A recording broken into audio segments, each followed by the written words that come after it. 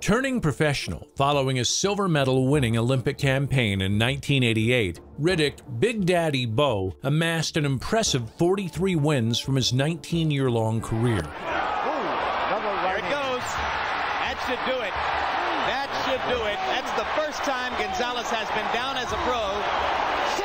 And if he gets up from this, he fools me. Known for his all-action inside fighting style, the New York native etched his place in the history books for his undisputed title win over unbeaten boxing legend Evander Holyfield, picking up all 3 of the major world title straps, as well as handing the real deal his first career defeat. And new heavyweight champion of the world! With an abundance of skill, speed, and power, the brash Brownsville Banger's aggressive phone booth fighting style captured the heart of millions during the 1990s. His unrelenting ambition to out-brawl and destroy his opponents often resulted in exciting, fast-paced, fan-favorite shootouts.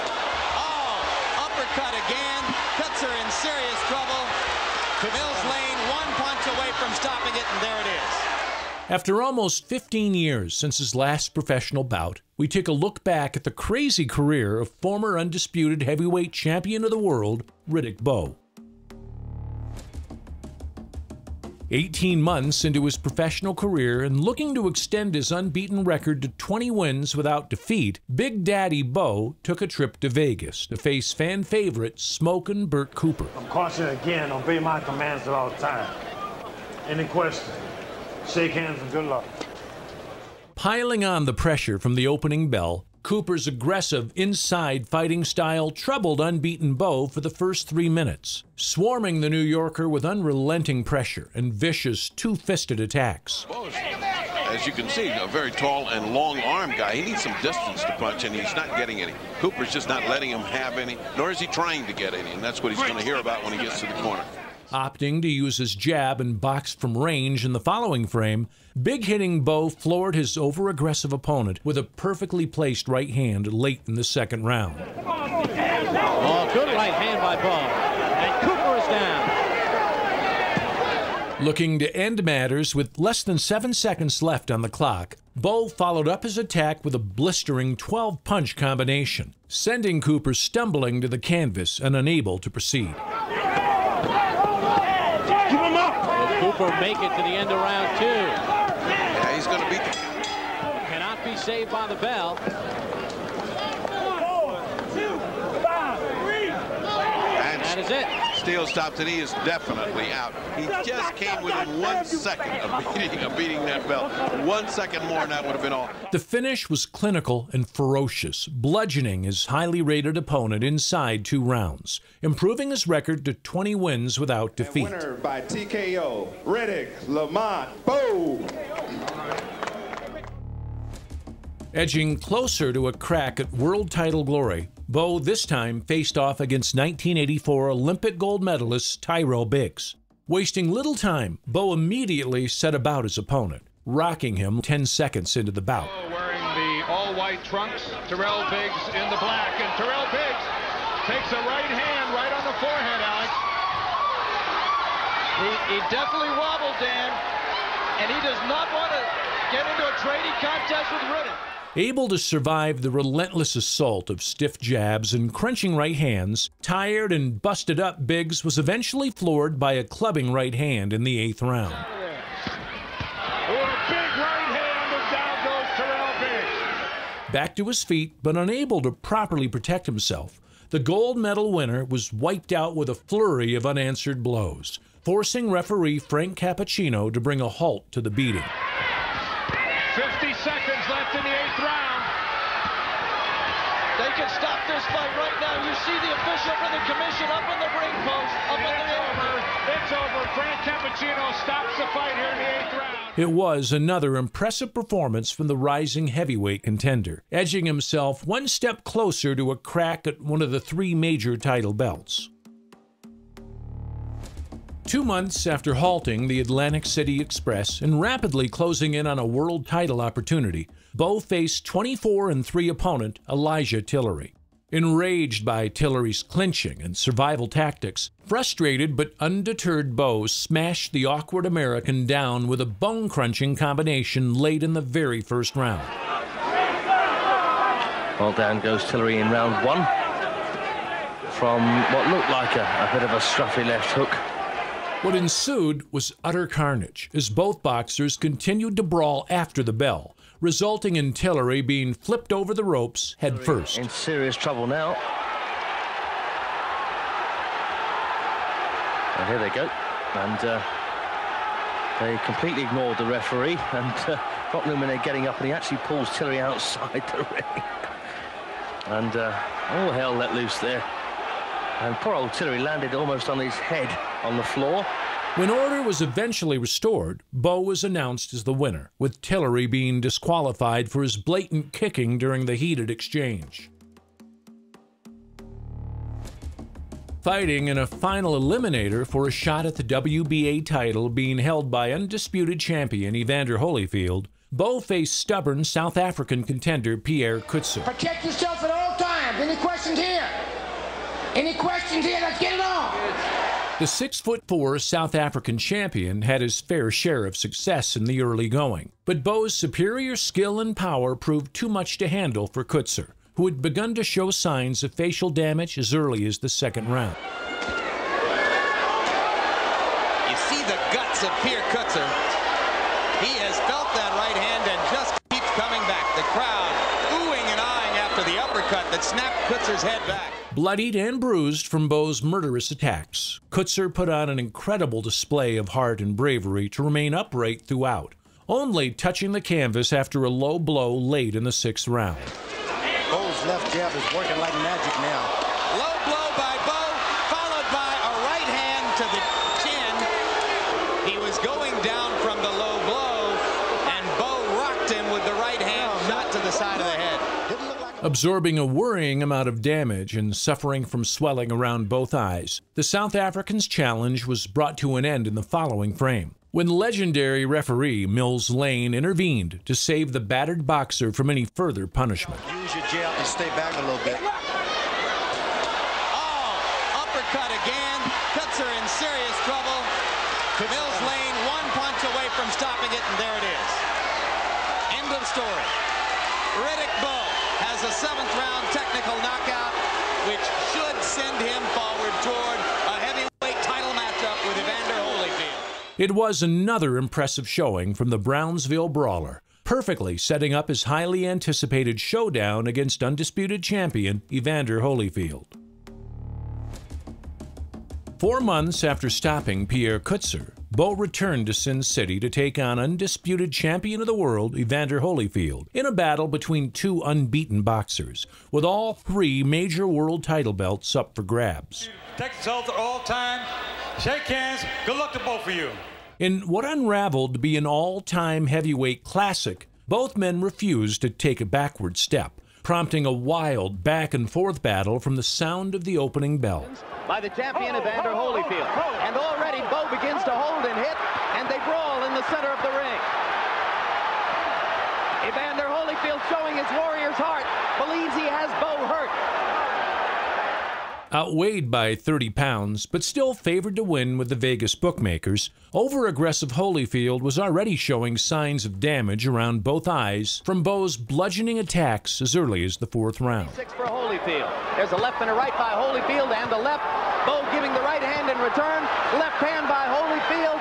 These are solid shots, but the champion does not seem able to hurt Riddick Bowe. In one of the most memorable action-packed rounds in the history of the sport, Bowe looked to end matters in round 10. All this time, you can't understand someone being so dirty.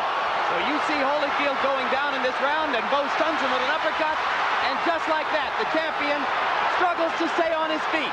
What a heart by Holyfield. He's going to stay on his feet. He's hanging in there. Gets away from a right hand, blocks another one. Bowe throwing and throwing, now goes to the body. Holyfield somehow standing up, but staying too close to Bowe. Joe Cortez watching. Champion gets the benefit of the doubt. That was a right uppercut that started that sequence. On the verge of being stopped on his feet, unbreakable Holyfield refused to wilt, weathering the storm before firing back with bombs of his own. Don't rest. Rest with your jab. Bowe should be taking that kind of advice. Look at Holyfield. What a warrior. Reversing the tide of the battle. The champion now has Bowe wobbly. And he lands the right hand. Everybody in the Thomas and Mack Center on their feet. This round should be greeted with a standing ovation at the end.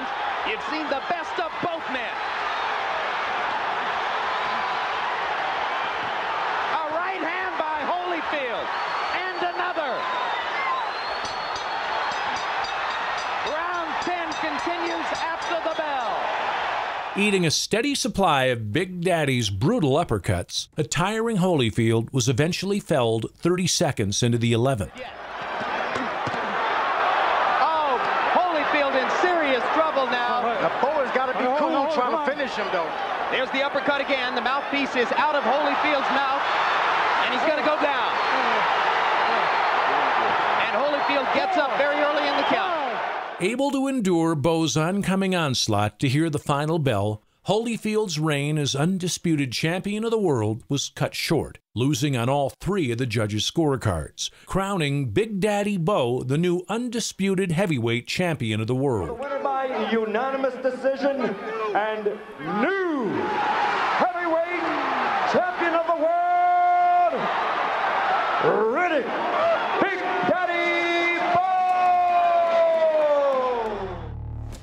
Less than 3 months after his history-making win over Evander Holyfield, Bowe made the first defense of his newly acclaimed titles against Dynamite Michael Dokes. Any questions at this time? I want a good, clean fight. I want you to protect yourself at all times. Shake hands now, and God bless you both.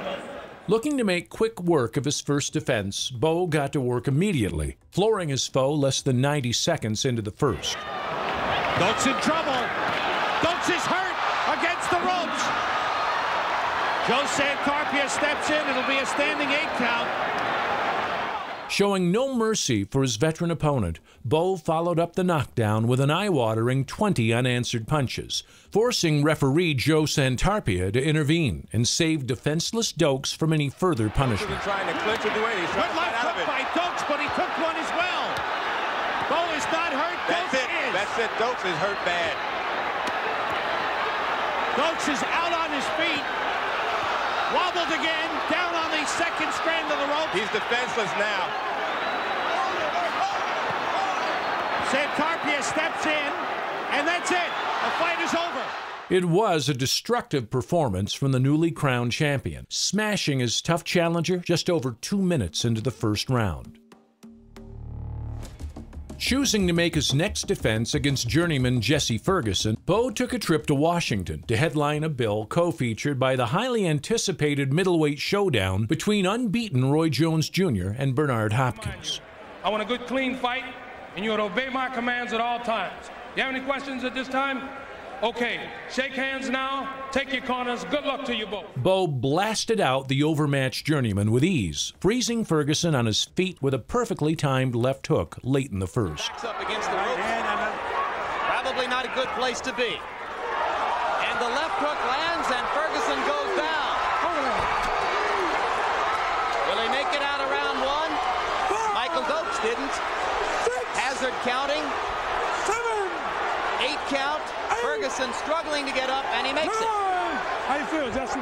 Surprisingly able to get back to his feet before being saved by the bell, Ferguson was brutally wiped out just seconds into the following round.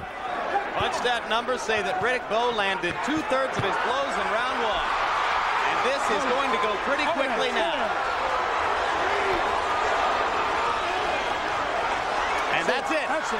Bowe's fight-ending combination was vicious, completely wiping out his overmatched opponent with ease, perfectly setting up his highly anticipated rematch against former undisputed king Evander Holyfield. Squaring off for the second time almost a year on from their first meeting, unbeaten Bowe and former 2-weight undisputed champion Evander Holyfield got it on for his second time. I expect a tough, clean fight. Protect yourself at all times. Any from the challenger? Any questions from the champion? Let's get it on. Titled Repeat or Revenge, The Real Deal refused to give Bowe any credit for their previous encounter, insisting he lost the fight due to his own mistakes he made in the lead-up to their bout. These remarks enraged Bowe, prompting a fast-paced start from the New Yorker, forcing Holyfield onto his back foot from the opening bell. All the action so far, and there's a hard right. Bowe should never try to waste that kind of energy on a fighter like Evander Holyfield, who recovers. He gets hurt, but he recovers too much. Bowe came in looking as though he was thinking first round knockout. A lot of right hands, one of them to the body, several to the head, and now Evander has weathered that early storm. Forced to make use of his superior footwork and quick-fire combinations, Holyfield's defensively responsible approach earned him an early lead on the HBO commentators' scorecards, impressing the boxing royalty ringside with his fast hands and improved defense. Abrasion above the left eye of Riddick Bowe. There may be blood beginning to emerge from Bowe's left eye. Holyfield lands a right on the target. And a left hand for Holyfield. And they swing and swing after the bell. And look at this.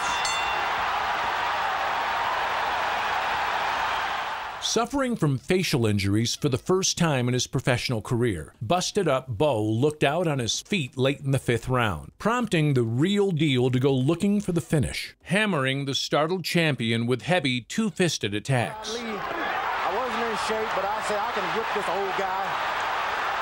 Bowe made me hurt. He is hurt. Bowe is hurt. Holyfield gunning for a stoppage here. It would shock the world. Stuns Bowe again, and the round comes to a close, the bell saving Riddick Bowe from further punishment.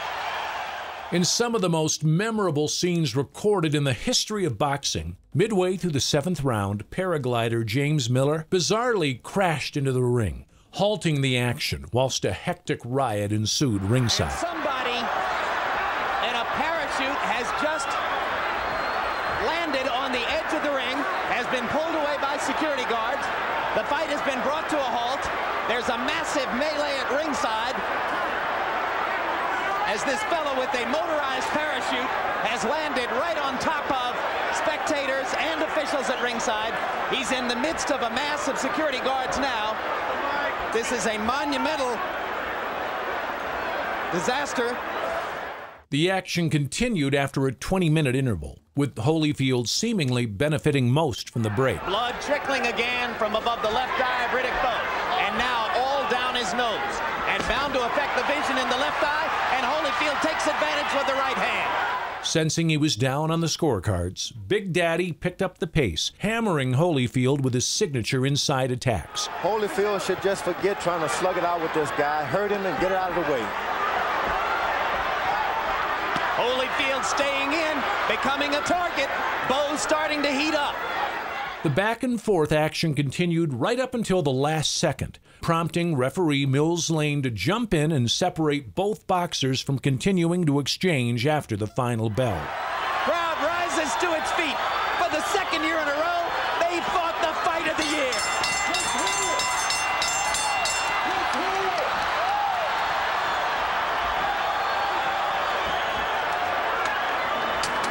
Judges Jerry Roth and Pat Jarman both scored the fight for Evander, with 3rd judge Chuck Giampa scoring the bout a draw, forcing Bowe to hand over his WBA and IBF straps to the former champion and head home with his undefeated record no longer intact.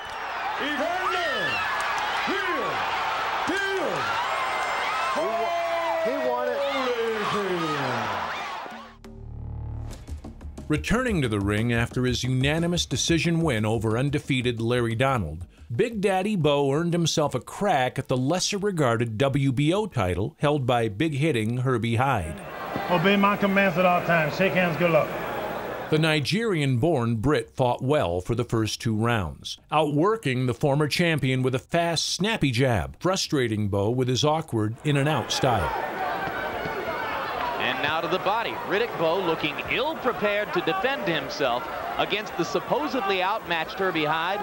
The odds in the sports books here hovered between 4-1 and 5-1. Bowe a lopsided favorite. As soon as the former champion was able to land, unbeaten Hide unraveled in an instant, hitting the canvas 3 times in the 3rd round. And down goes Hide. And Richard Steele is saying that it's not a knockdown. There's no count, but Hide is clearly stunned. He must have been hit with a very, very short punch. He's out on his feet. He's out on his feet and in danger of getting hurt if Bowe can put something together. Down goes Hide again. There still hasn't been an official knockdown ruling. Now this one gets a count. I had mentioned that Hide looked tired. He looks exhausted now, and it's only the 3rd round of the fight. And now Hide handles Bowe for the moment again, lacing him with lefts and rights. And as Bowe opens up to try to finish, Hide takes advantage and falls down again. Got hit with an uppercut, right on the button. Down a total of 7 times, the WBO champion was eventually counted out following 2 clubbing right hands in the 6th. Maybe it went with that good living. Well, in part it's because of the nature of the opponents he's been fighting. That may be it. Will this be enough? There's a count going. 5, 6, 7, 8, 9, 10. And Hyde's not going to make it up. Bowe picked up the lesser-known WBO title for his troubles, helping bring credibility to the newly established organization. Making the first defense of his freshly acquired WBO belt, the Brownsville brawler faced former amateur foe Jorge Luis Gonzalez. Expect a tough, clean fight. Protect yourself at all times. Any questions here? No. Any questions here? Let's get it on.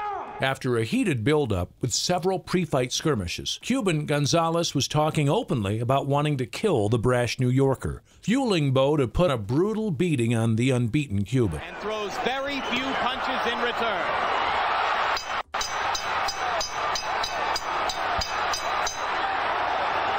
Bowe risking disqualification there, and that was a stupid move. Taking a pounding throughout, the highly rated amateur was wiped out with a thunderous right hand midway through the 6th round. Listening to Eddie Futch. On paper, that looks like a big advantage. There it goes. That should do it. That should do it. That's the first time Gonzalez has been down as a pro. 6. And if he gets up from this, he fools me. Now, Mills Lane doesn't bother to complete the count. The final punch was tremendous, completely freezing the Cuban on his feet before hitting the canvas face first, requiring immediate medical attention.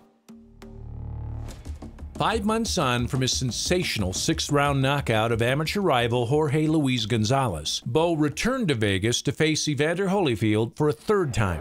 I want a good, clean fight, obey my command at all times, give me good sportsmanlike conduct. Understood? All right, shake hands, good luck to both of you. Suffering from heart issues discovered after his fight with Michael Moorer, Holyfield was the sizable underdog, with many ringside viewers concerned for the boxer's safety, prompting HBO commentator George Foreman to call for an end to the bout when the real deal was under Bowe's heavy fire in the 5th round. Flip-O-Mansky, the Nevada State Athletic Commission doctor, is sitting in Holyfield's corner. Holyfield taking a couple of heavy shots. Holyfield is really hurting.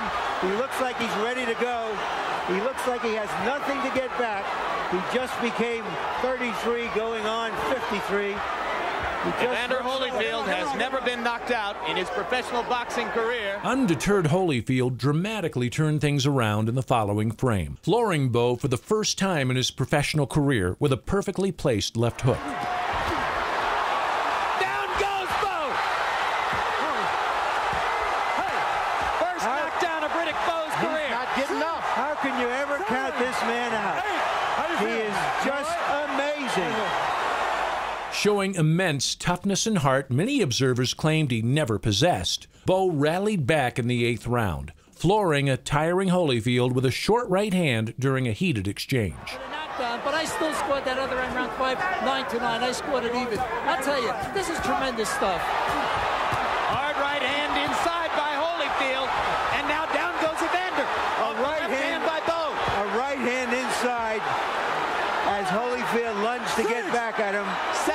the trick. Don't think he's going to make it. Somehow managing to climb back to his feet, the former 2-weight undisputed king was wiped out mere seconds later as Bowe swiftly ended matters with 2 final right hands. Third knockdown of Holyfield's career. Here comes the fourth, and that's it. That's it.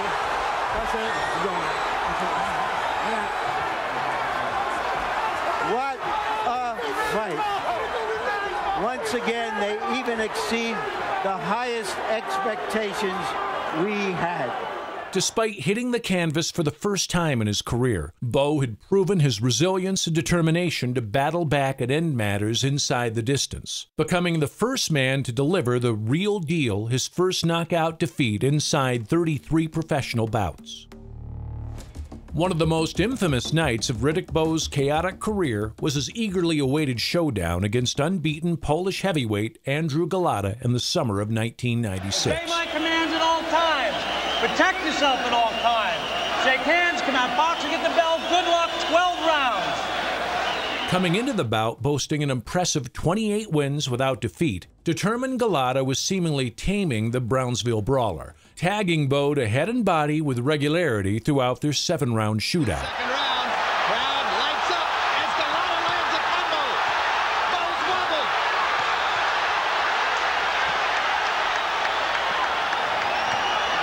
Boy, these are big guys laying some big stuff on each other. Continuing to focus on Bowe's body after a stern warning from referee Wayne Kelly, the powerful Pole's body attacks continued to venture south of the border, prompting Kelly to deduct a point 2.5 minutes into the 4th round. To put out that much punching power and continue to do it.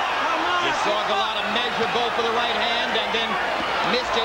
Another low blow. This is a bad one. And Wayne Kelly is going to have to give Bowe a timeout. And there's the T for the timeout. There's a point deducted from each of the 3 scorecards. That point goes against Golota. This was a bad low blow foul. Disregarding the first telling off he received 2 rounds prior, the raging Pole landed another deliberate low shot late in the 6th. Golota starting to fall in love with his ability to hammer Bowe up top, and now another low blow. And let's see if Wayne Kelly takes another point. And he does.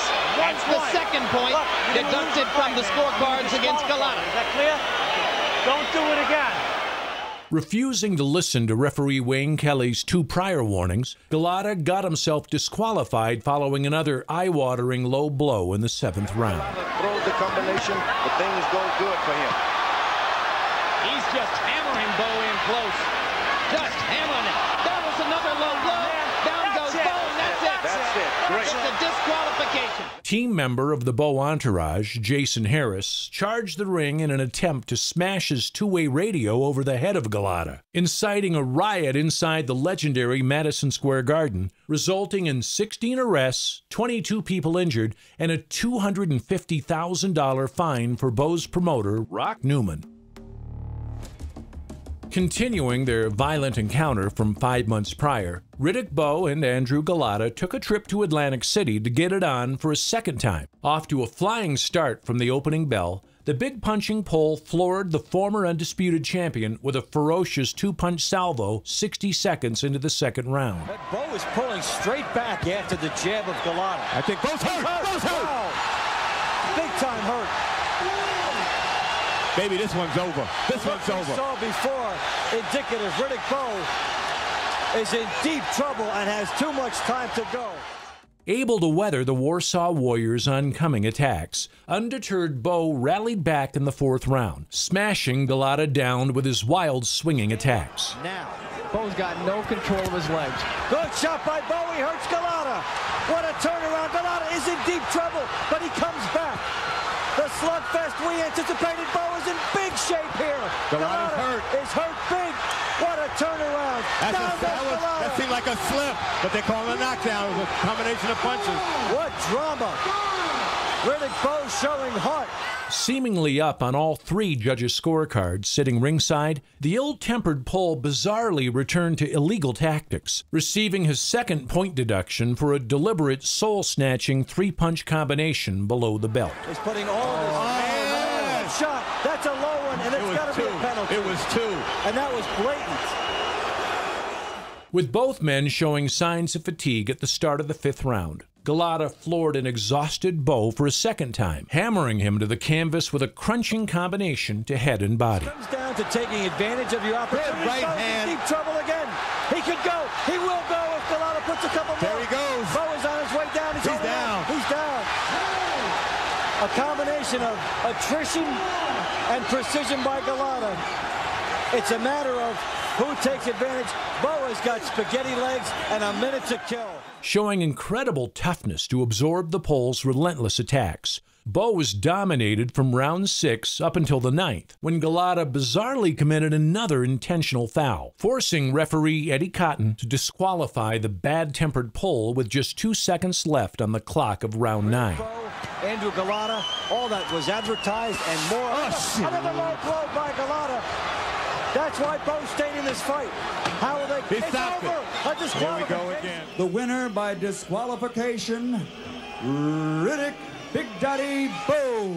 5 months on from his disqualification win over the powerful Pole, Big Daddy Bowe announced his retirement from the sport at just 29 years of age, amassing an impressive 40 wins with just 1 defeat, before returning to the ring 8 years later, competing at a much lower level.